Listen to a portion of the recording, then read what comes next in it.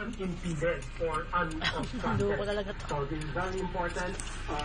to engage the support of all the other agencies, the implementing agencies constituting the NDCC and the DOH as of this time to make sure that all lines of communications are open and that there is effective coordination and the efforts are well thought of and planned out, and that the execution be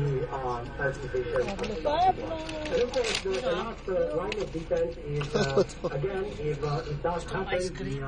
the pandemic does occur, then we will have to properly, immediately carry out measures such as proper burnout of the debt. But again, that is far out, and we hope that we will not come into that doses that we have at the moment, which is enough to treat about 65,000 cases. The NDCC DOH has